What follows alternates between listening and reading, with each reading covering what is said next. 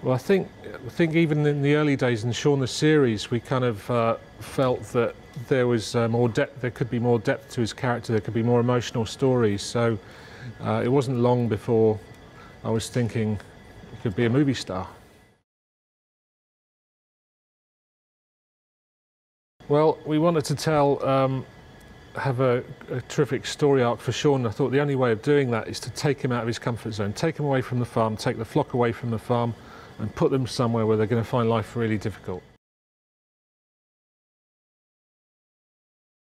Well, we didn't, technically, we didn't change that much. The sets and the characters are all the same. They're all the same. But story-wise, we were much more concerned that each character became a much more, we could explore, we could dig into each character a lot more. We could find out a lot more about them than we did in the series. And that was the challenge, which means that every character has a story, and then to interweave those in a film is the big challenge for me.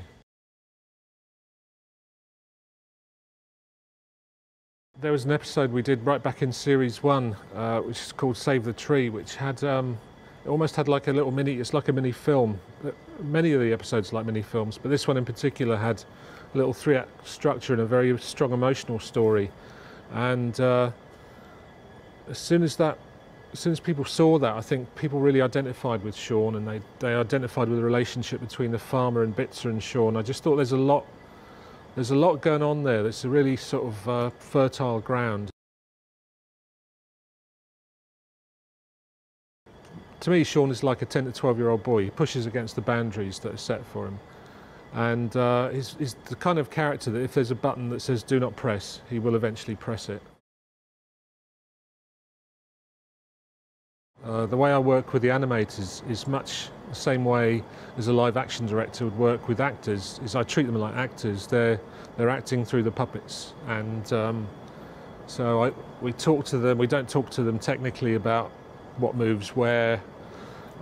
We talk to them about what the emotion is behind the scene, what the character's thinking, what the character wants to achieve, and they're terrific actors. They're very experienced.